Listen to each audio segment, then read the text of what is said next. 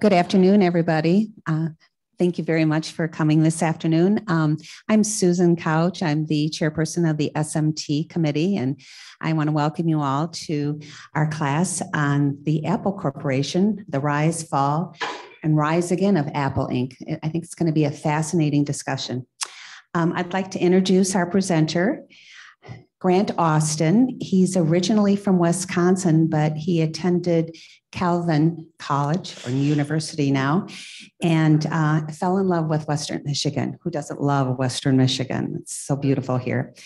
He spent several years working at Apple as a certified technician prior to starting his own in-home tech service business. It's called RGA Tech Support. He started that in 2017. As he tells his mother when she calls in technological distress, technology is my passion, assisting others is my vocation. So he's really excited to be here to chat with all of you. And I'll turn it over to Grant. Thank you. Hello. Thank you guys for coming out today. Today we're talking about truly one of my favorite topics. And I don't say that lightly. Anytime I'm with my wife and there's new Apple news, she is the first to know, despite it not being her favorite topic to talk about. But today we're going to talk about Apple from beginning to end. It's kind of a wild ride. And I'm also going to throw in a disclaimer there that I have only been alive for some of this. And so those of you that have seen it and watched it, feel free to throw up a hand if you have something to add. I would love your perspective as well. It's such a fun topic, and it has not always been an upward trajectory. The company, it grew fast, it struggled a bit, and it's regained some footing. And so, yes, it has regained some footing. It's doing okay. I want to say this as well. In preparation for this class, I read through Steve Jobs' biography. And so Apple Inc., formerly Apple Computer Co., has grown into one of the world's largest and most profitable companies. The company was birthed by a visionary and a genius, and it was forged by an obsession for perfection. Steve Jobs has been referred to as many things. I'm sure all of you have read some of the stories, but he is truly the heart and soul of the Apple. At least he was the heart and soul of the Apple company in the first couple decades.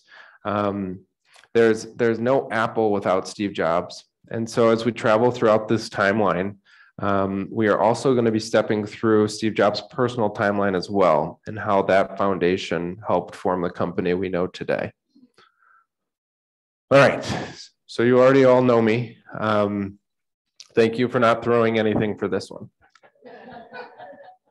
So we're going to start out by talking about Steve Jobs' parents. Now, he has his adoptive parents, who we're looking at right here, Paul and Clara.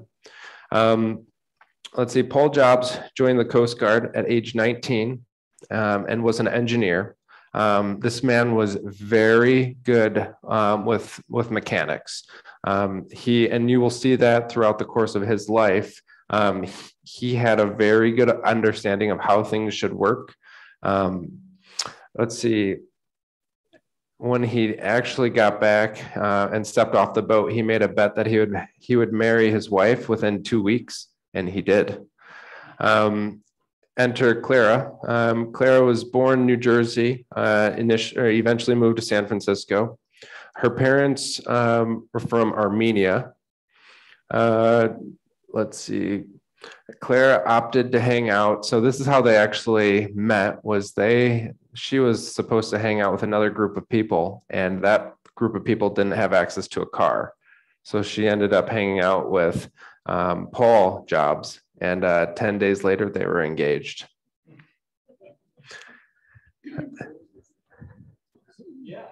So Steve's biological parents. So his biological mom, Joanne, and forgive me for this, I'm probably going to refer to him as John often, but Abdul Fattah Jandali was his biological father. His biological mother was a daughter of a mink farmer in rural Wisconsin. And John, he was the youngest of 9 children, and he was actually in the US pursuing a doctorate degree in political science from the University of Wisconsin. Steve's biological mom and dad were pregnant at age 23, and Joanne came from a Catholic family, and her father wanted nothing to do with a wife that conceived a child outside of wedlock. And so, let's see, Joanne traveled to San Francisco and was cared for a doctor that brought in young mothers and quietly put Steve up for adoption. There were so what was happening was this really tricky timeline, because from my understanding, Joanne, she desperately wanted to keep the baby. Her father was not well. And so the thought was, if I can prolong this adoption as long as possible, there's a chance I might be able to hold on to the baby. And ultimately, the adoption that they had set up for this young couple, college grads, fell through, and in came Paul and Clara. Now, Paul, he served in the Coast Guard. He was not a college grad, and I don't believe Clara was either. And that was, yes, sir. Can you talk about the year, because it's interesting as Roe v. Wade is in the news. Oh, that is interesting. What's this about that? We'll have to touch back on that. We'll have dates up here in a moment. So we've got a adoptive mother that's very insistent that this baby goes to a college graduate family. And that almost broke apart this adoption. The adoption actually closed just a few days prior to her father passing away. Part of the stipulation for Steve's adoptive parents were that they were to set up a college fund for Steve, which will be interesting when we get to that point, because Steve had very little interest in college. Let's see. Several years later, the Jobs also adopted another baby girl. Interesting enough, this is my perspective, interesting. She's really not talked about much in the biography. Steve is noted making several comments of him and his sister, they were not close. And that's the extent that he dove into it. Stephen Paul Jobs, born February 24th, 1955. As I mentioned, stepsister, her name was Patty Jobs. Now, this is an information-rich slide, so bear with me as we kind of step through it. He bounced around. They had several different houses as Steve was growing up. This is one that really imprinted on Steve. And typically when we're talking about a large entity, a large company, the founder's home, I don't know if it necessarily has a place in a conversation about it, but Steve spent a lot of time talking about the implications of this design style and how that transferred on to Apple. The architect, Eichler, was known as a smart and cheap and good designer. This home had little things for the time, like radiant flooring, that was not cheap, but somehow Eichler was able to do it across. He was building from, let's see, I have it here. He was building these houses for 25 years. And so the thing that stood out to Steve was these homes were smart, cheap, and good. They received a lot of design cues from Frank Lloyd Wright. And let's see, like I touched on earlier, because of that, so Steve at a young age was influenced by this home here on the right, and he wanted to take those principles to the mass market. Not necessarily. He wasn't a 5-year-old saying, I'm going to do a mass market product and I'm going to do it like this house. But I think those core concepts that he was able to pick out from a young age helped him apply it to a company that he would later found. Steve spent his childhood. His father, he had nothing but love for his adoptive father. He spent a lot of time in the garage working with his father. But his father, he had a mechanical brain. He understood how things worked. And Steve, he tried, but was ultimately not fascinated by automobiles and replacing components. What his father would do is, his father had various jobs, a lot of mechanical jobs, but what he would do on the side is he would buy cars of good value, replace components, and turn around and sell them. And what would happen is that money would go into that Steve Jobs college savings account. Let's see. So right away, at this age, we're starting to get little glimpse into the type of child Steve Jobs was. And perhaps this is just a different time that could be part of it as well. But as a teenager, Steve Jobs was a part of the Hewlett Packard, I think it was a camp where young kids would come in and they would have different engineers come and talk to these kids about projects, and the kids were encouraged to go do the projects themselves. And so as a teenager, Steve, not having access to some of the projects that he wanted to build, he got out the phone book and called Bill Hewlett directly. It's apparently they had a 20-minute phone call because Steve was trying to build a frequency counter, a product that HP did in fact build. Sure enough, Bill gave him the parts he needed for his frequency counter and a job. And so as a teenager, Steve Jobs started getting dropped off at the HP factory to work on the assembly line for the frequency counters, which is just incredible. Let's see. Another aspect of this that is kind of formative to where we're going with Steve Jobs is another job he had was working for Haltech Electronics Shop. This is when he was a little bit older, but what that was is essentially just a electronics component shop. And what he did is he spent his hours working there, looking at all of the electronics that people would come in and buy, establishing a price for those. Then he would spend his weekend hunting for those parts and sell them back to the owner of the business. So even at a young age, similar to what he would do with his father, going to junkyards and finding components for cars, he was looking for where's the value in product and materials, and turning those over for a profit.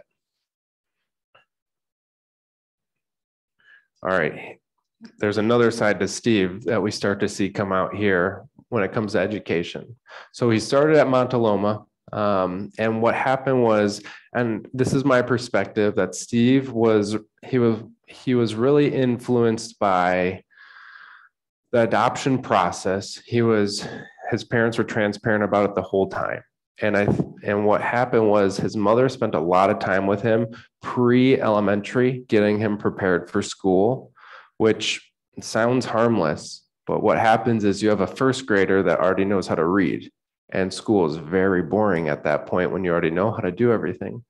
One of the early pranks that Steve pulled with another one of his grade school friends was they created posters that said, "Bring your pets to school day." And wouldn't you know, these little kids were successful. All of their classmates brought their cats and dogs and whatever other pets they might have. And it was, from his recollection, chaos. Yeah, right. It helped shape the rest of his classmates. He then went on to fourth grade. He went to fourth grade, he had Imogen Hill as a teacher. The reason why this is important to realize is up until fourth grade, Steve was bored. He was spending his mental energy trying to come up with clever things to do, which he was successful at, but he was not stimulated by school. He was just that far ahead. He had a teacher named Imogen Hill. He's quoted as saying, "One of the saints in my life." And what she would do is she would give him work to do on the side. She saw him spinning his tires, bored in school, so she kept giving him more and more things to do. Math, all across the board, all of their different topics. She first started bribing him with large lollipops, and then into like creative kind of like kits that you can buy. And eventually he was just completely immersed in the challenge of trying to do this extracurricular work. That resulted into him testing at a sophomore level by the end of fourth grade, which it's good, but not when you have a little prankster on your hands. He was sent home 3 times by the time he finished third grade. He was suspended. The school then recommended that he skip 2 grades and jump all the way to 6, which his parents declined, but they did allow him to go up 1 level. There are good things that are happening, but there are adverse side effects to what happens. One of those things was he being that he was jumping a grade, he became a little bit socially awkward, and that resulted in lots of bullying. So he was young for his grade. He was smart, and it left him kind of in a predicament a bit. And that actually the social awkward component of Steve's personality stayed with him until his junior and senior year of high school.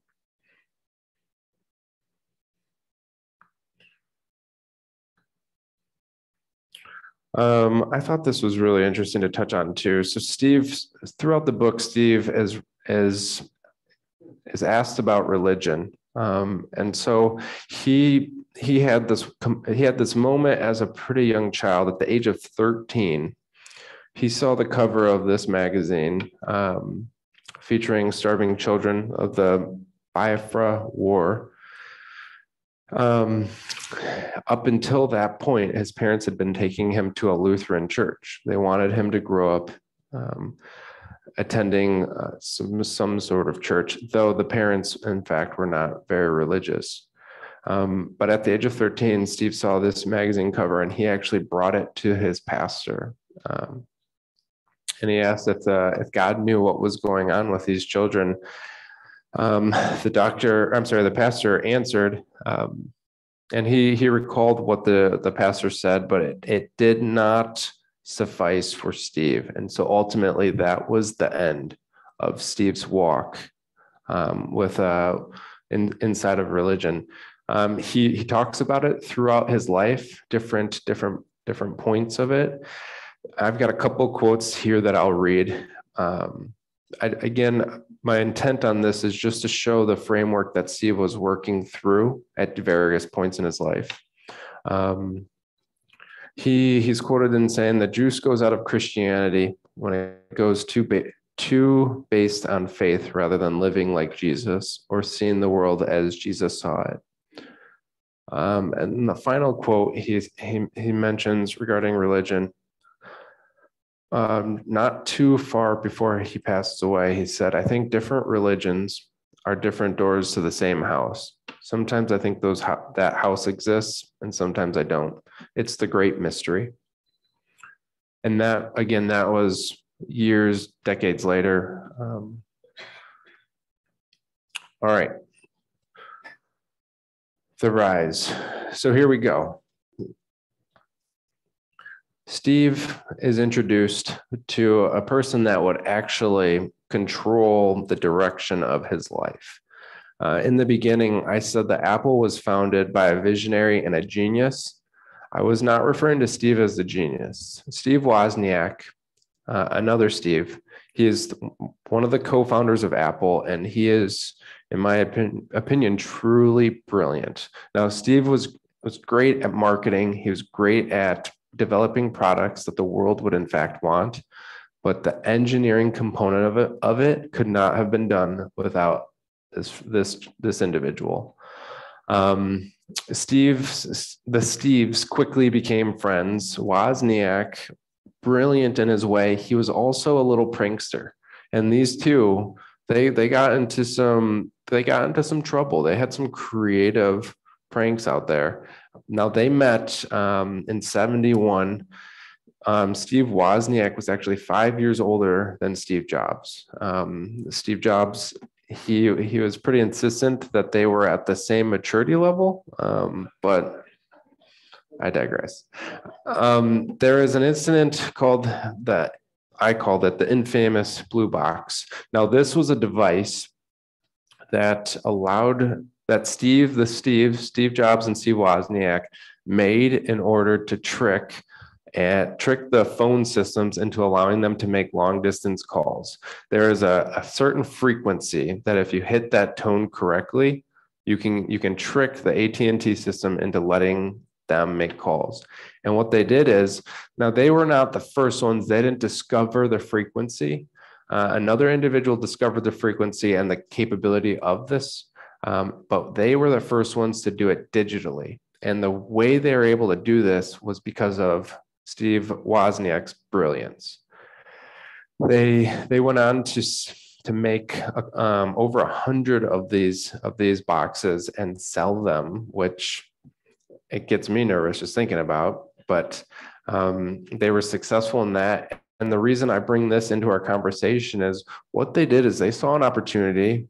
Wozniak as a project, something fun to do. Steve kind of a little bit more in the less engineering, more in could we do this? Could we make something and sell it perspective? And this was kind of a direction forming little venture that they went on that was successful to some degree.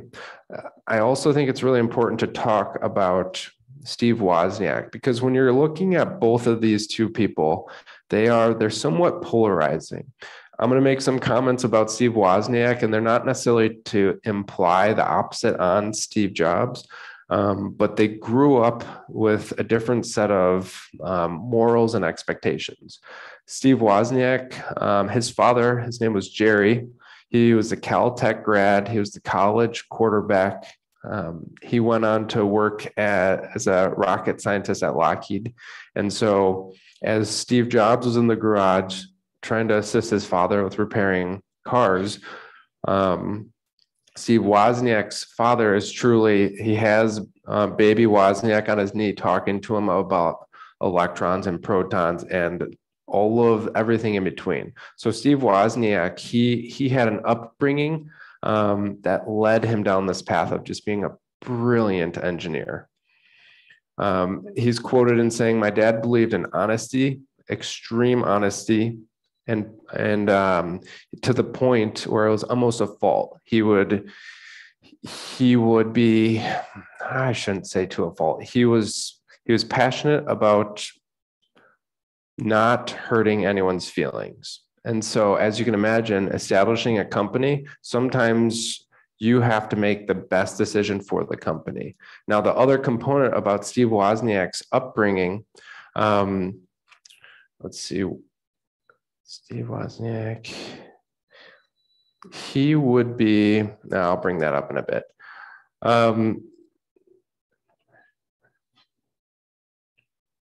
Apple Groom. Yep. All right. So both Steves, they are passionate about two different things, and the result was they were a great team. Steve Wozniak's father, he had this opinion that engineering was the end all. That was as high as you ever want to climb in an organization. And so Steve Wozniak grew up hearing that. Once you make it to an engineer, that's where you want to stop. You don't want to climb the career ladder any higher. And this type of mentality proved to be very difficult once we get into the Apple founding years, because Wozniak found a place at HP. He was comfortable. He had peaked.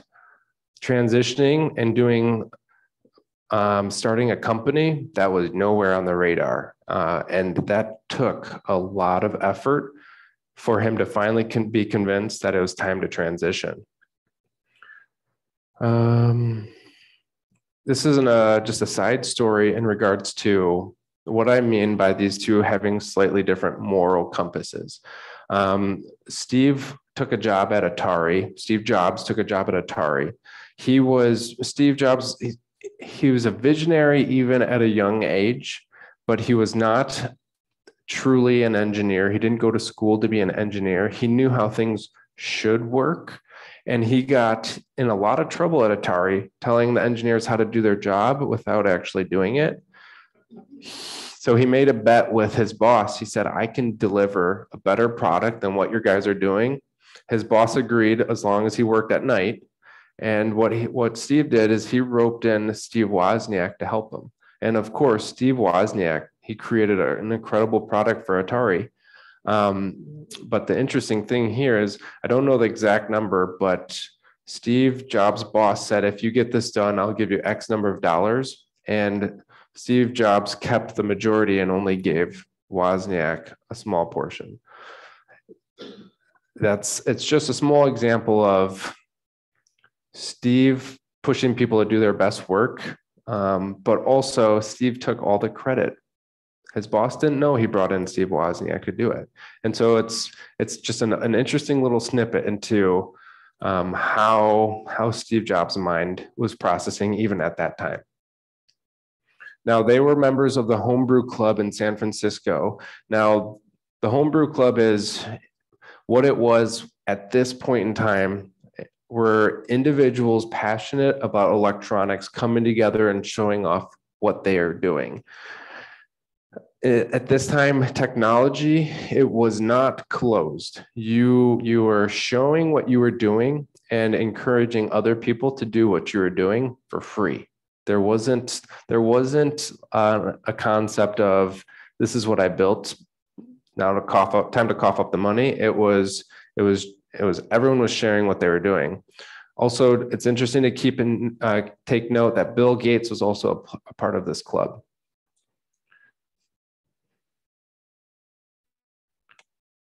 Okay, Wozniak, now 26, brought his microcomputer designed. So what he had done is he had designed a computer, Wozniak had, while he was on the payroll at HP.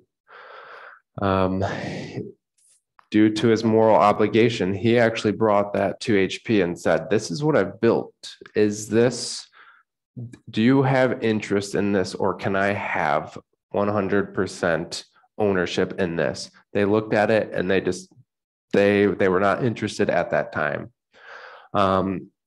He showed his friend Steve at that time, Steve Jobs, and Steve Jobs, again, just a glimpse of what he was capable of. He saw a vision of what this device would become. And so they teamed up. They went to the Jobs family garage where his father had set aside a portion of the garage for them to work.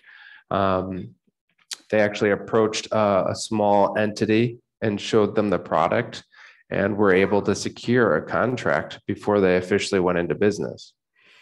In order to fund that contract of providing these first generation computers, Steve Jobs sold his VW bus and Wozniak sold his programmable calculator. I'm not going to say anything about that. I probably would have sold it pretty easily, but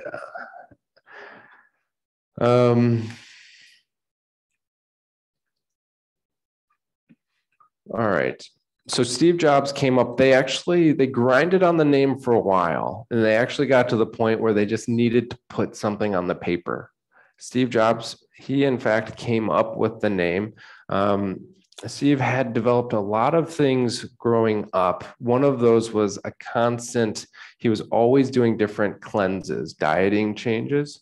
He had a neighbor that was a big influence on him about growing your own food. And so early on, Steve had kind of a transition into what he should be consuming. he would go weeks just eating carrots. It was, they were wildly, there are various diets that he would do. And so he actually spent a lot of time going to an apple orchard and working. And that's where it came to him that maybe we should call this Apple. It was also, from my opinion, it was also a placeholder. It wasn't, this is what we've been looking for. It was, let's just throw Apple down. And if we don't come up with anything better, so be it. Steve does note that he likes how it's fun-spirited and not intimidating, which he is correct. Apple, it's approachable. The first logo was a picture of Newton sitting under the tree with an apple about to fall on his head. And there it is. That's the logo right there on the right.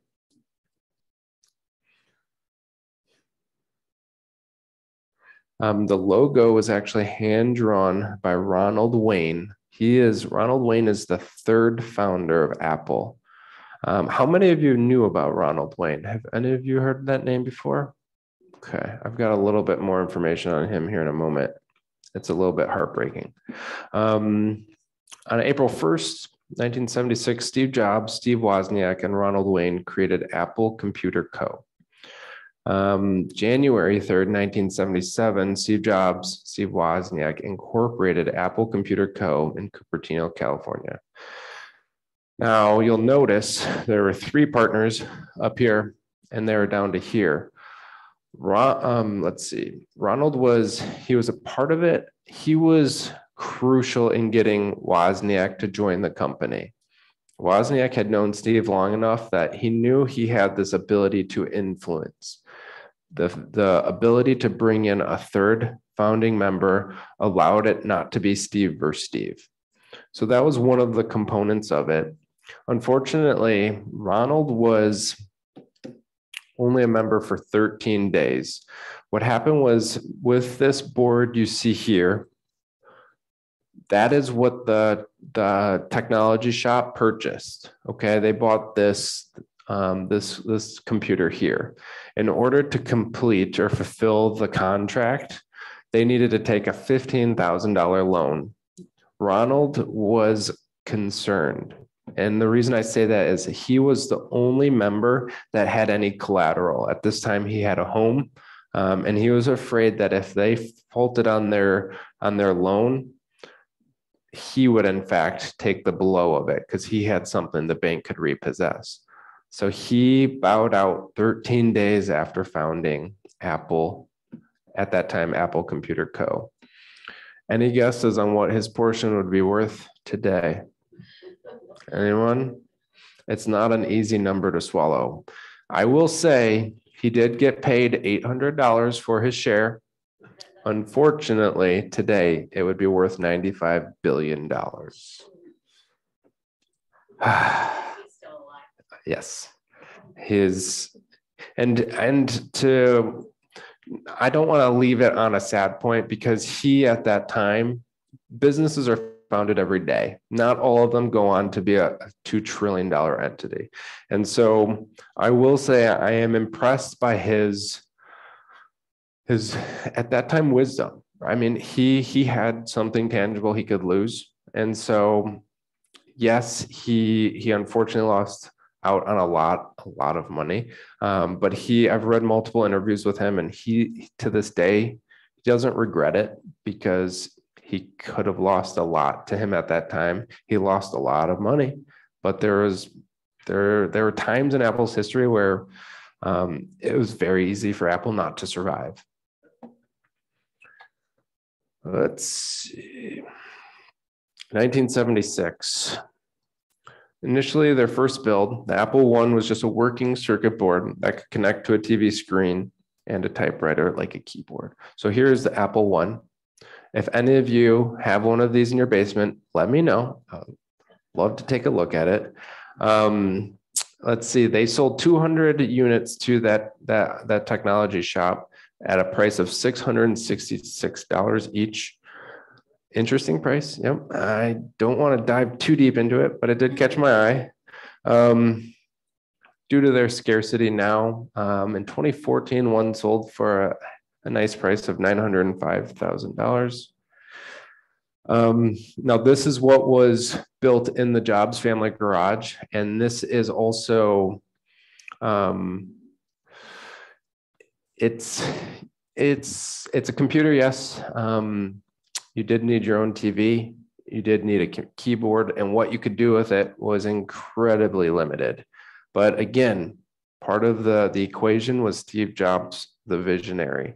And so from the moment he saw this device, I do believe he saw the potential of what it could turn into. 1977, they built a standalone machine in custom plastic case. The other machines at the time were a steel box, and they also had a color display in the Apple II. The image display was 280 by 192. Now, for those of you that have a high definition TV at home, this is nowhere near what that TV at home is doing. It is just a fraction. It cost $1,300, which was too expensive for the general public and most businesses. Now, I probably don't need to reiterate this because all of you probably remember reading something about this, but PCs, personal computers, they were still the actual industry was not there. And so trying to justify $1,300 on something like this, it didn't, there's really no reason to. And plus, if you did, it wasn't the PC that you bring home today. You're not able to just jump on the internet. There's no email. It was still pretty limited. Yes, sir. I would characterize the environment at that point in time. I would characterize and the only reason I'm saying this because I was doing it. I didn't have.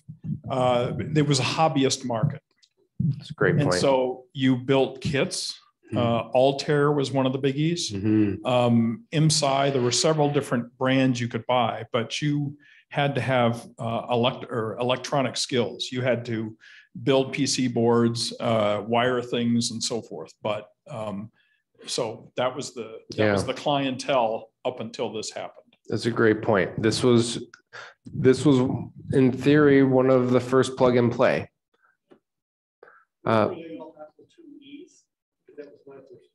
Apple IIe, I believe it's coming up now. I've got a graph of all of them. We'll see if we can track it down here when we get closer to the end.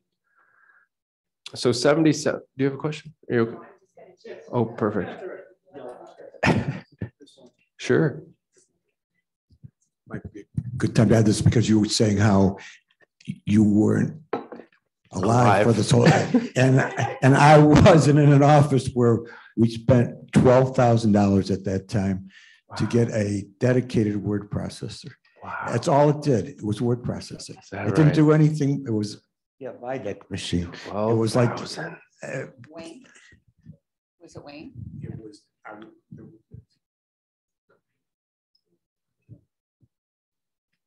I'll say in 1972, when I first started to work, IBM came in with an automatic calculator that added, subtracted, multiplied, and divide instantly without gears turning. And they sold it to us for $750, and we bought one immediately. It was too wonderful to pass by. That's amazing.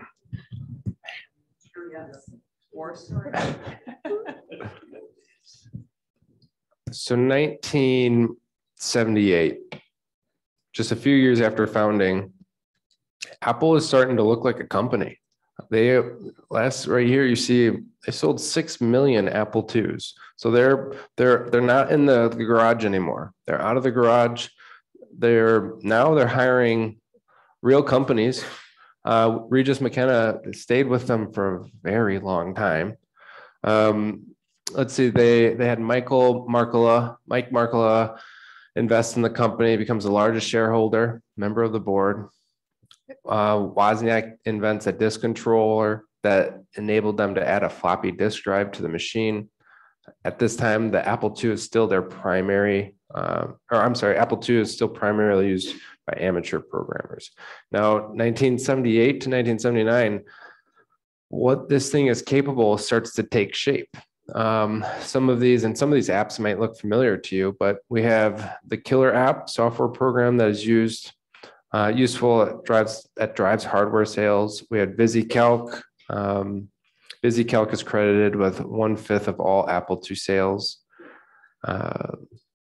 So all of a sudden, this machine that was truly intended for, started out at least for hobbyists, is starting to have some real world implications, that real world uses. You can all of a sudden use this to help small businesses or education markets. Now, this 1980, we're going public. They've made it. Like they're a real entity. They've got 1,000 employees. Now I saw this headline that I just could not put in here. Apple Computer set to go public today. Massachusetts bars sale of stock too risky. Which is just, it's again, how far we've come, right? But they did 100 million net income. Apple has a public offering, which is the largest IPO since Ford went public in 1956. So despite Massachusetts not being allowed to buy the Apple stock, still did okay.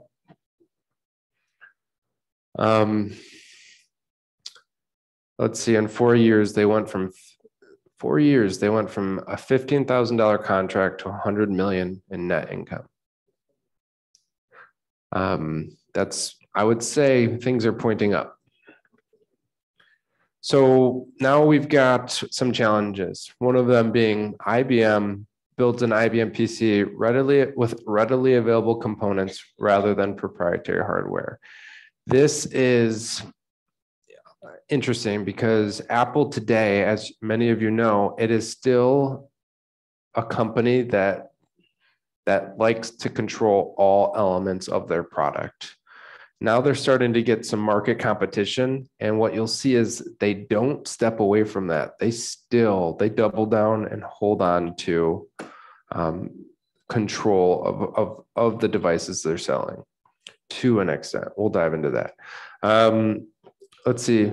Yes. Just generally, that's referred to as a closed system. Perfect. Where IBM was an open system. Open system enables manufacturers to use the same hardware components as IBM to make devices that are compatible with the same software. Software developers, so you can make a product. If you don't have developers excited about that product, your offering will be limited. So you need to release a device people are excited to work on. Software developers left for the IBM PC because there's far more opportunity there. IBM gets its own killer app, the Lotus 1-2-3 spreadsheet, which becomes popular in business communities, which Apple had yet to penetrate. So they now have some competition. 1981, tough year. And we're starting to slip. 1983 entered the Lisa. The Lisa and the Macintosh teams were working in parallel to one another. Now, I did not realize prior to reading the biography that this was a competition. These two teams, it was a little bit savage. I'm not going to be gentle about it, to the point where they had flags that they would steal each other's flags. Like these two teams under one company, you didn't want to cross sides. You cross each other. And what would happen was Steve was actually running the Macintosh team. So he would actively, if there was an engineer that was really starting to impress him, he was either disgusted or impressed. And there's no in between. He would poach engineers to bring them to Macintosh, which was interesting. Let's see. Efficient computer for business. Lisa was the first Apple device that featured on-screen windows, a mouse, the use of icon pictures instead of protocols. This is known as graphical user interface. Apple got a lot of backlash for using the GUI interface, as it was thought to be toy-like and unlikely that adults would have any interest in that kind of operating system. Now, this is a this is an interesting little, so there's a story about this that I want to touch on, and that is what's happening at this point in time is there's another entity called Xerox. Xerox is close by. Xerox is actually taking note of what Apple is doing, and they establish a little bit of a deal with Apple. And one of the caveats to that deal is the Apple engineers get to go shopping. They get to go to Xerox experimental portion where they're doing new things. One of the things they come across is the mouse. One of the things they come across is this graphical user interface. And so they see it, they talk to Xerox. Xerox says, this is very cool, right? But we're not going to do anything with it. So Apple takes it. And Steve and Bill Gates have a love-hate relationship. They're best friends for some years, they're enemies in other years. Bill Gates has a famous quote where he says, you were claiming something that wasn't yours. Essentially, we both robbed our neighbor, because what Microsoft did is they went to Xerox too. And what they also did really well is Microsoft saw what Xerox was doing and beat Apple to market. They got to market very fast, and that didn't help the Steve and Bill Gates dynamics. Yes. More piece to that story. So what the Palo Alto Research Center, PARC, P-A-R-C, was the research facility for Xerox. And that's where the graphical interface was, as you point out, was invented. That's also where the Ethernet communications technology was invented, and there are many other things. And I've always said that the joke is that Xerox makes great copiers. They make great technology, but they never could get past being a copier company. Yeah. And they made great computers, the Sigma series in the early 70s. They did a lot of things. And PARC, and I've been there because I worked for Hewlett Packard back in the day. And it's an amazing place. And they created so many cool things, but they could never get past. And so I don't know if that was a leadership issue or what, but so many things came out of that research center. So that's fascinating. Thank you for telling me that. I did not know that Ethernet came out of there too. Boy. 1984, Macintosh was originally headed up by Jeff Raskin, later managed by Jobs. Cost was $2,500, 1/4 the price of the Lisa, and it was initially targeted price for $1,000. So you'll notice I brought a close, it's not quite the Macintosh, but I take that back. It is a Macintosh. This is the Macintosh Plus, so a later iteration. It was named Macintosh Apple, Raskin's favorite apple. Now, this is what brought us to the first. So what happened was Apple was trying to figure out how to hit mass market. And so they developed a Super Bowl commercial, which is probably one of the most famous Super Bowl commercials. And the board hated it, to the point where Steve Jobs and Steve Wozniak pooled together their money to pay for it themselves. Let's see, Mac did not live up to the Apple's expectations due to insufficient memory and storage capabilities. It also didn't have a color display or cursor keys, which had become standard in the industry. And it was incompatible with the Apple II software, which compelled education institutions using the Apple II to hold on to their outdated models instead of taking. So the software that was created for the Apple II did not work. You had to buy a new copy, a new license. And so some of those large entities decided to hold off and wait for an option that did transition or transfer. The software was invented by Apple. Which software? All software? For this computer. A lot of the software that you would run on the Apple II, like some of those apps that we were talking about, the licensing did not work on this one. And so that you had to buy a new license, therefore upgrade, which Apple saw as an opportunity for revenue. You have to upgrade. Sound familiar? And so that ultimately held them back on sales. Of course, it makes a lot of sense now looking back that it would have made sense for them to make it transition to a new machine. They would have gotten that sale, or they would have. It makes sense looking back that there was an opportunity there, but I understand why they didn't do it, because they would have had to have an engineering team dedicated to making sure everything that was designed for the Apple II works on the new machine. This is the Super Bowl commercial. I don't think I had it all queued up to load, but I don't think we can get it to load. Let's see what happens. Yep, we tried. All right. Let's see. Apple releases an affordable laser printer compatible with the Mac computer, as well as the Mac's first killer app, PageMaker. This introduced Macintosh computer into the graphic arts and publishing industries, enabling small business print shops to produce professional looking marketing materials without utilizing more expensive processes. So they actually break into this market, and they dominate this market for a long time. I remember even when I was looking for a computer to go to school, it was if I was doing videos, photos, there was no option but Apple. And even back when I was at college, if you were to look around at that point in time, there really was not another computer in my classrooms other than Apple. It was just incredible. Let's see. 1985. The board is trying to figure out how to get back in the right direction. What happens is Steve actually ends up spending a lot of time talking with this gentleman here, John Sculley.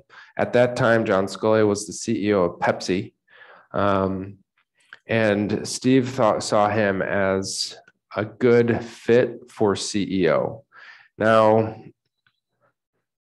it's important to keep in mind that Steve, he is aware of his shortcomings. He knows he cannot lead this company. He needs a CEO. He is also very manipulative. And so he needs the right candidate that they can handle the stuff that he does not want to deal with, but he can also influence. And so Steve, he zeroes in on John Sculley, and I tell you, he spent a lot of time trying to recruit John Sculley to Apple.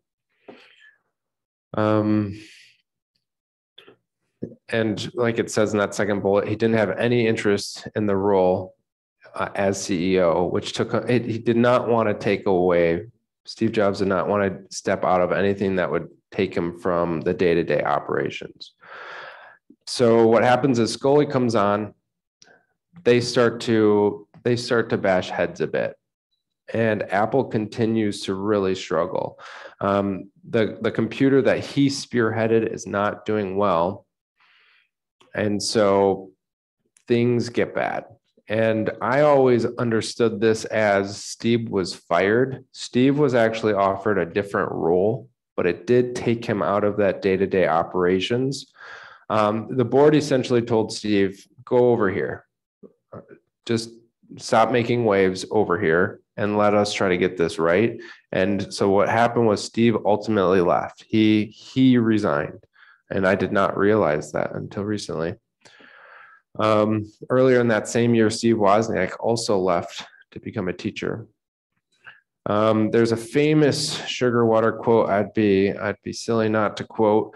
In the process that Steve was trying to recruit John Sculley, he asked him if he was going to sell sugar water the rest of his life, or if he wanted to come change the world with him. So confident. Let's see.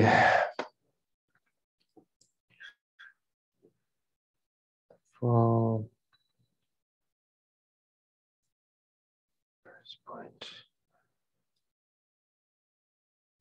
so under Jobs, the focus of Apple had been producing high quality machines at a consumer friendly price point. After Jobs left, the board decided to instead target the high end market with more powerful, expensive Macs. These machines continue to be of value due to their visual interface as opposed to the common text-based computer. And the board was pushing for a 55% margin. Yeah. We're kind of going through this period of time where Apple, it's continuing to lose market share, and they're just trying to figure out how to get back. They're trying some radical things, including teaming up with IBM and Motorola. They joined forces and formed two new software companies, Taligent Inc. and Kalida Labs. The goal of Taligent was to enable both the Mac OS and the IBM OS to run on a new computer hardware platform. The goal of Kalida Labs was to develop multimedia software. So they're throwing money, trying to figure out a way to stay relevant. I remember I was talking to my mom about this period in time, and she says she remembers distinctly, she thought Apple had gone bankrupt. It was that hard to find the machines. They were doing everything they could to survive. Apple and IBM couldn't seem to agree on some major engineering specs. Again, Apple likes to do things the way Apple likes to do things. Ultimately, things were dissolved. Apple pulled out as costs were up to $400 million for Taligent and $200 million for Kalida Labs. One of the outcomes of this AIM alliance was the development of PowerPC processor, which would be the platform for Apple's computers for years to come. 1993, Michael Spindler replaces John Sculley, the CEO who previously, they didn't fire Steve, gave him an ultimatum. Spindler successfully migrated the Mac OS to the PowerPC microprocessor, but Apple continued to struggle. They couldn't figure out market projections. They couldn't get their inventory right, ending with surpluses of some goods and billions of dollars in back orders of others. They had quality control problems, including defective line of monitors and combustible PCs. Yeah, not great, not great. Spindler ultimately is fired in 1996. And now the board thinks, okay, guys, we got to get creative here. If only there's the perfect person. So what happened in the meantime was Steve, he saw an opportunity in the educational market for PCs. And so what he did was he actually founded a computer company called Next. An interesting component to Next is he was obsessive on design, and he spent an absurd amount of money for the housing of the Next PC to be perfectly symmetrical. He wanted every corner to be perfect, which I do not do any manufacturing, but from what I've read, perfect for each device is very challenging. And yeah, I'll leave that one on. Let's see, in early 1996, Gilbert F. Amelio took over as CEO. Apple cut operating costs and put in place increased quality controls. Damage had already been done to Apple's reputation, and only a small percentage of computer buyers were even considering a Mac at this point. To try to find a replacement for the Mac's old operating system, Apple purchased the Next Step software for $429 million and 1.5 million shares of Apple stock. Next Step was formed by Steve Jobs as he had left in 1985. Jobs remained as an advisor to the CEO, but quickly lost interest and sold all of his shares but one. Apple was still losing money in 97. Apple fired Amelio, which again, Steve Jobs was a persistent individual. He came back. I think everyone would probably have different perspective on it. He came back. He did not want to come back and be quiet on the sideline. And so what he did was I'm not going to say a coup, but he was excited to step in as CEO. And I will also say, Steve, at this point, 10 years had gone by. He had gotten a little bit wiser. I think he was ready to guide the company, but he still had some growing up to do. So this is what happened in 97. Jobs immediately took over the revitalization of the company that him and Woz had built.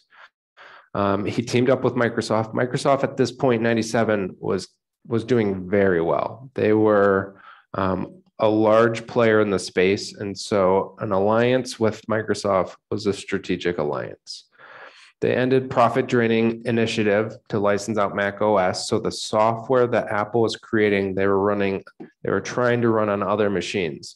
And when you don't have control of all elements, things can happen. Things won't work as they should. And so I think that was strategic. That was a good idea to end that. He streamlined product lines to focus on education, publishing, and consumer markets. He slimmed down the product line of computers to 4, 2 for business, 2 for consumers. And what he quite literally did, he was a man for a whiteboard and a marker. He pulled together his team, drew a circle, and put some lines down. And he said, put devices in these categories. That's all we're going to do. Now, at this point in 97, Apple was selling servers, CD players, printers, cameras, game systems. So they were spread thin. They were doing a little bit of everything. And Steve's approach was, let's stop the bleeding. We can't be great. We can't be great at everything. Let's focus. Let's see. Of course.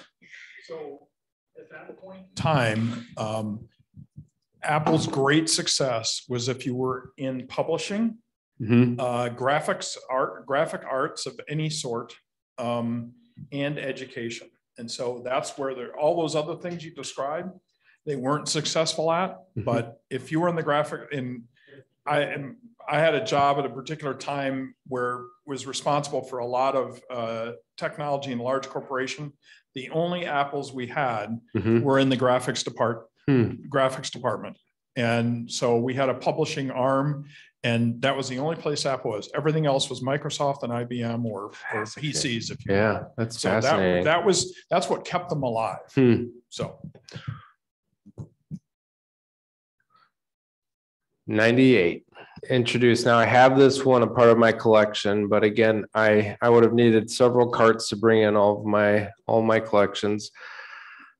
So Apple brought out the iMac with a transparent back. It was radically different than anything that was currently on the market. I don't know if those of you have seen it, but it is quite literally translucent. So you can see the components in back. One of the characteristics that Steve Jobs' father brought him up with was he had an obsession over the parts you couldn't see. The front should look as good as the back.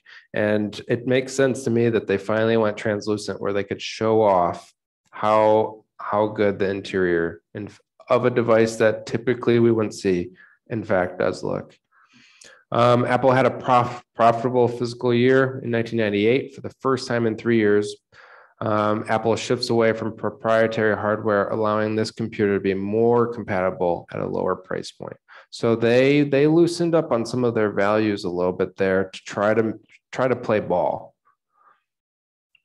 2001, what was happening in 2001 was really interesting in regards to the entertainment space. What happened was we now have CDs. We have individuals having access to computers where they can a friend can buy a CD, you can borrow it, take all of that music.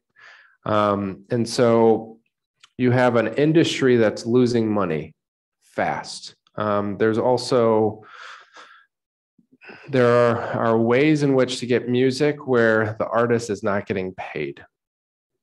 And so I was surprised to see Steve Jobs was actually approached. He did not come up with the solution. He was approached on how to come up with a solution to stop the bleeding for the entertainment, for the audio, or for the production houses making all of the music. So iTunes came first as a computer program for playing music and converting music to MP3 files. Now, it's important to note that that feature, it was a feature. It was exactly that, to take music and to copy it to your computer and have it a part of your library.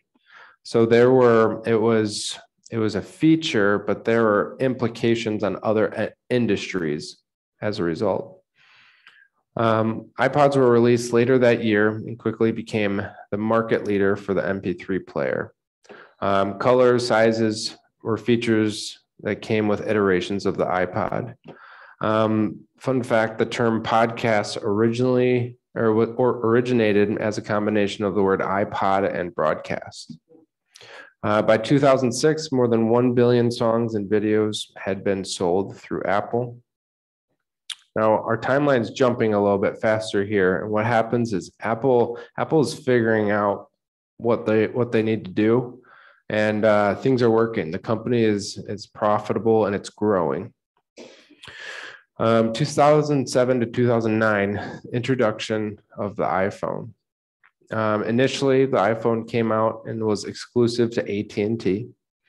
iPhone release, the 3G iPhone release, which also included GPS and other features primarily geared towards business users.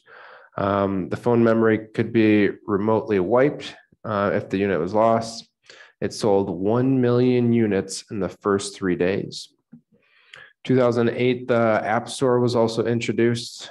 I will talk about this briefly. So at this time, personally, I am in school in Chicago. My cousin is actually doing, my cousin, a few years older than me, he started a business doing iPhone apps, because this was new. Typically up into this point, your device came with whatever the manufacturer wanted on there. So now anyone that could code could create an app and put it on the App Store.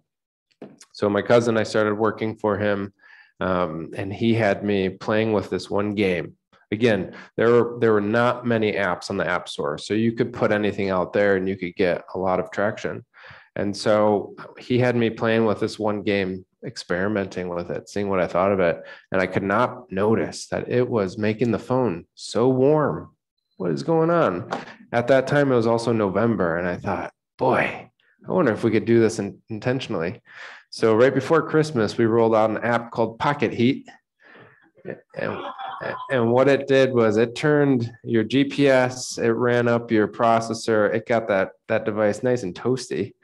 And it did really well in the App Store, specifically Japan. Japan loved the app.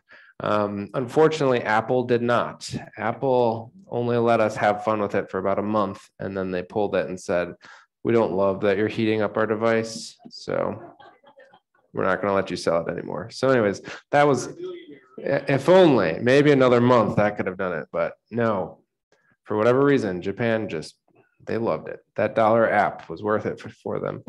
2009, iPhone 3GS sells 1 million units in 3 days. Apple's share of smartphone market reaches about 20%. BlackBerry still maintained the majority of the market share at about 55%. Let's see, 2010, the iPad is introduced as an intermediate device between a laptop and a smartphone. Now, did any of you purchase the first generation of iPad? Yes. The first generation iPad, it was groundbreaking. It was so interesting. It was also a device that brought a lot of people to the emergency room. I didn't know this, but what happened was people were so thrilled that they could read in bed that they would fall asleep and get themselves. And it was a hefty device, so they would cut themselves. So the iPad was brought out in 2010. Now, I do like to talk about the story that the iPad was actually invented before the iPhone. What happened was there was a high-level engineer at Microsoft for his birthday, he wanted to have dinner with Steve Jobs and Bill Gates. And somehow this engineer, it happened. So he was sitting, all of their wives were with him, and he would not stop talking to Steve about this project he was working on for Microsoft. It was a tablet, and he was thrilled. He was trying to sell Jobs on it for whatever reason, and Steve Jobs was getting so frustrated. And so what he ended up doing was he went back, pulled together the engineers and said, I'm going to show this guy how a tablet really should be done. Now, what the engineer there was insistent on was the stylus. And Steve knew the moment you bring a stylus into the equation, you lose people. And so they started experimenting with touch features or touch capabilities. And at that same point in time, there was a team working on a cell phone. So they brought that touch capability they made for the iPad to the phone first and put the iPad on pause for a few years. Let's see, the iCloud was introduced, a computing service where users could store their applications, photos, documents, calendar, music, would automatically update your information to users and other devices. Apple's way to move away from using a personal computer as a primary location for data storage. So iCloud, it did not land as immediate success. They floundered for a little bit when they tried to bring in the cloud. We all now, when we hear the cloud, we picture this. We're probably all a little bit confused because the cloud does so much at this point, and we don't exactly know all the things it does. But when they first brought it out, it just had a few simple features. Now, again, if you go into your mobile device, if it's an iPhone or iPad, you can just scroll through all the things that are syncing to the cloud. And if you're curious on the cloud, we can get into that a different day because it is dense. There's a lot to it. 2011, August 2011 specifically, Jobs resigns as CEO due to health concerns. Tim Cook, current COO, took over as CEO. When Tim Cook initially took over, Apple did not produce any new products, but rather released new versions of old products with new features. And I think this is a little bit foreshadowing. There's a quote in the book that it finally made sense to me how Apple has managed to stay in this position of relevant and maintaining market share. And Steve Jobs makes a quote where he says, if we do not create products that devour other products of ours, someone else will. And so it makes sense as you think about the iPod slowly being transitioned away by the iPhone. That is intentional. They need to continue innovating. And that was one of the brilliance of Steve Jobs. He was always able to deliver what the consumer needed prior to what the consumer knew what they needed. And this is just a caveat. Now, of course, Tim Cook has been in control for quite some time now, and new products have come along. But in my opinion, that is one of the areas that Apple is struggling is innovation. They do not have the innovative individual like Steve Jobs at the helm like they did prior. 2004, we're stepping back here briefly. Steve Jobs was diagnosed with pancreatic cancer. Now, this was a rare form of pancreatic cancer. I read earlier that 1% of pancreatic cancer is the type that Steve had. They also listed what it was, but I couldn't pronounce it, so I didn't put it in here. Forgive me. His cancer continued to progress, resulting in a need for a liver transplant in 2008. This is pretty tragic because Steve, he was diagnosed with cancer that was treatable. High probability of success, we should say. He ultimately, when he was diagnosed, the doctor's recommendations were you need to go into surgery as soon as possible. And Steve, he was he was a stubborn individual. He's quoted in saying, "I did not want my body to be opened. I did not want to be violated in that way." He believed that his body was a temple and he did not want it to be opened up. And so what ultimately happened is he postponed surgery 9 months. And in that 9 months, that cancer, it had implications on other organs, unfortunately. Steve Jobs died October 7th, 2011 from the initial pancreatic cancer. Now, in that time, he also did have a liver transplant in 2008. He was on 2 lists and ultimately got the call when he was in a bad way. The fact that he survived his liver transplant was truly incredible. He died at the age of 56. 2014, Tim Cook is in control at this point. In an attempt to bolster their entertainment space, they purchase Beats for $3 billion. It's a consumer product company that produces audio products. The goal was to produce high-end hardware that could reproduce studio quality music. And it also is Apple's largest acquisition to date. Now, Apple has iTunes, Apple has iPod, Apple has the iPhone at this point. Apple has this entertainment space, and they're looking to add products to that. They're not necessarily in that point when Steve initially took over where they're cutting products. They're looking at what other markets can we get involved in. 2015, the Apple Watch is a line of smartwatches designed, developed, and sold by Apple Inc. This device utilizes Bluetooth, Wi-Fi, cellular technology to pass information. Since there have been several iterations, since its debut, as of 2020, there was believed to be 100 million active watches. Here's one of them. There's another one. Another interesting product that Apple stepped into, the AirPods. September 16th, 2016, Apple released entry-level wireless headphones. The headphones consist of speakers, a microphone, control button, and accelerometers. This product quickly became Apple's most popular accessory. Let's see, in 2018, Apple became the first company to reach $1 trillion, which is a lot of money. Somehow in 2020, Apple became the first company to reach $2 trillion, which is even more money.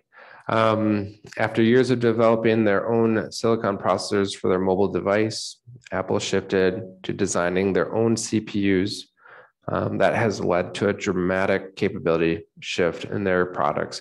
And just to communicate that, so Apple, they were always they focused that their engineers for the hardware would work in tandem with their software team. And that's one of the reasons when you pick up one of their devices, it works well. Both teams work together, making sure everything behaved. For their computers, one of the challenges is you have a company called Intel that makes a very good processor. Apple has mobile devices that they've been making their internal processors for quite some time. So as of recently, they've started making their own processors, meaning the Apple team has complete control of how that computer functions. It's kind of a caveat to the whole story, but it's really important to where Apple's at now. It's a dramatic shift. Now here is a timeline. This is from founding to, I think it goes to 2018, all of the various Apple devices they have made. Some of my favorite were I don't know if any of you have worked on a dot matrix printer, but I still do to this day, and they are a challenge. So I'm glad they're out of that space. Let's see, we also have, does anyone see their first computer up here yet? Yeah, a couple of them. Apple IIe. This is one I'm after. I haven't found this one yet, but someday. Let's see, we are into 95 to 2008. You can see we've got some laptops. Let's see, there's the first iMac. We've got some iPods making their way into things. It's headphones. This takes us to 2018. So 2018, I don't want to, it's not definitive, but there are not a ton of new products to add to this. We haven't, we're on the cusp of some new things. Bonus story. If I'm right, I'm a minute short of my time, so I'm going to throw this in if that's all right. So this is a story. It's a fascinating story for me, so I hope you all will find it fascinating. This is a story in regards to Steve and his biological father. So Abdul Fatah Jandali, Steve's biological father, previously a teacher, he had pivoted from teaching to a restaurant manager. Steve's biological sister, Mona Simpson, began the search for their biological father, paying investigators to try to track him down. Eventually, she found one in California that was successful in tracking him down. Steve did not have any interest in meeting Jandali, and Jandali actually left Steve's biological mother and his biological sister when she was 5 years old. So he was not overly interested in spending time with him. There's an interesting parallel here because Steve he had a daughter named Lisa that he also abandoned there for a period of time too. So there's a lot of layers to this story. But Mona ultimately found Jandali working at a restaurant in Sacramento. They spoke for a few hours.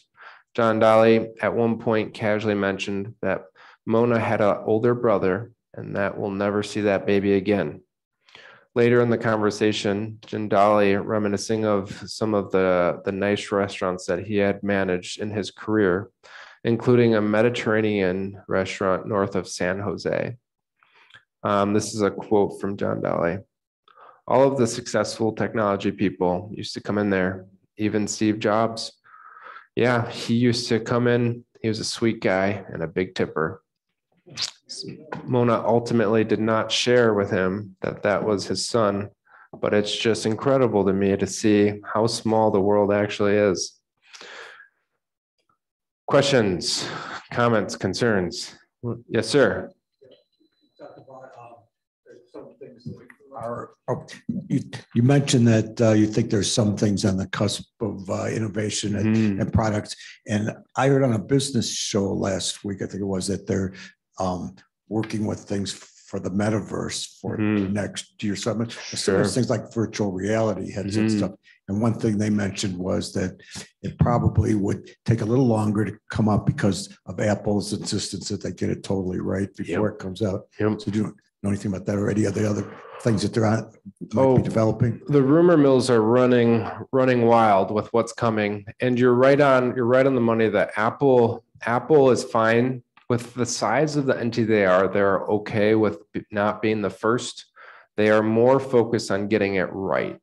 And right can be a moving target, in my opinion, for them, because some of their products, it wasn't a home run right away, but they made a small tweak and it's a fantastic product. What we're going to see, and I won't spend too much time on it, but we are as innovative as the App Store was for the smartphone. We're on the cusp of that for what's called augmented reality. And that is where our physical world is going to blend with digital overlay. A real world example of that would be if you were walking and you needed to stop in at a restaurant. By looking at it, what will ultimately come is the restaurant, the name of it, and the open hours, information such as that. Now, don't quote me on that, but there's going to be some real world implementation or value add in this type of software. So first, we're going to have a VR headset from Apple, because Facebook, which is now Meta, is creating their virtual presence. And actively investing in it. So Apple's going to release a VR headset, but I think the long-term success that they're going to experience is a augmented reality headset that blends both worlds, the digital and the physical. Thanks. In your time in Apple, did you ever personally meet him or get to talk to him? No. So I did not have a glamorous job. I worked at Apple retail store.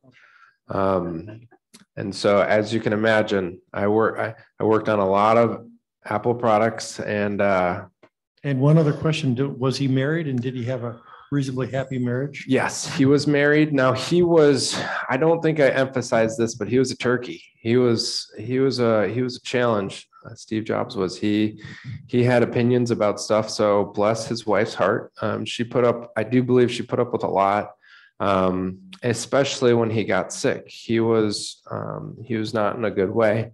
He did marry and had 3 children in addition to and Lisa as well. So he did have a pretty precious home life. I will say, in addition to that, and what we didn't touch upon was when Steve Jobs came back to Apple, he had come across a company called Pixar that was built by George Lucas.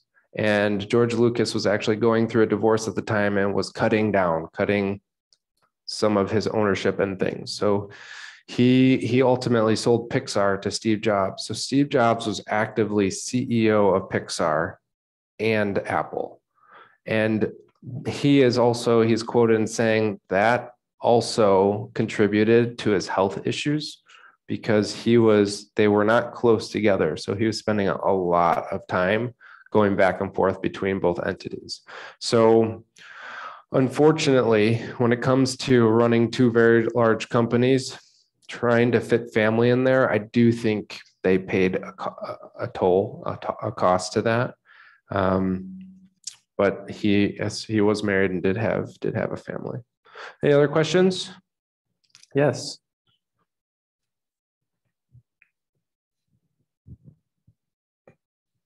I don't know how much Steve Jobs would be involved with it, but these virtual eyeglasses now, I mean, I'm just sitting there dumbfounded by my grandsons who go around doing all this stuff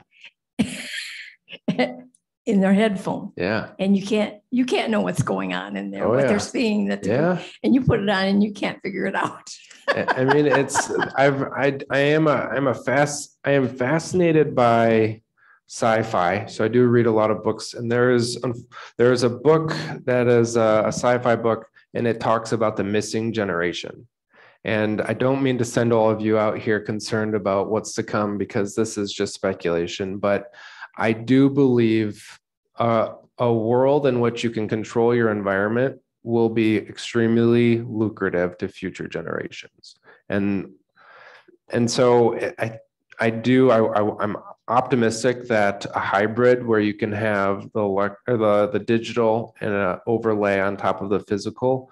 But even if you look at how far we've come in 20 years, right? Where before, when we left home, you were not accessible, and I'll call you back when I get home. And now it's my wife can reach me whenever she wants, And so even to this point, there has been a huge shift in how we interact, and the next 20 years will be interesting to see what's to come.